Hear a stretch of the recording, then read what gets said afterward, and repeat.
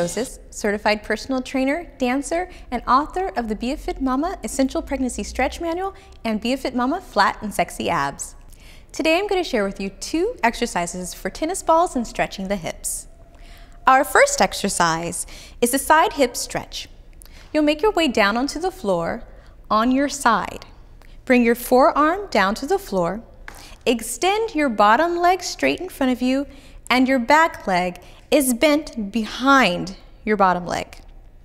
Place your tennis ball in the hip flexor, in the meaty part right beneath the bottom muscle. You might feel a little pain here, but don't resist, just breathe. Our next exercise is the hip rotator stretch. Seated with your knees facing the ceiling and your back is nice and tall, you're going to cross your right ankle to your left knee. Your left foot is firmly planted onto the floor. Take your tennis ball and place it in the hip rotator. You're going to gently press down, finding a nice place of resistance.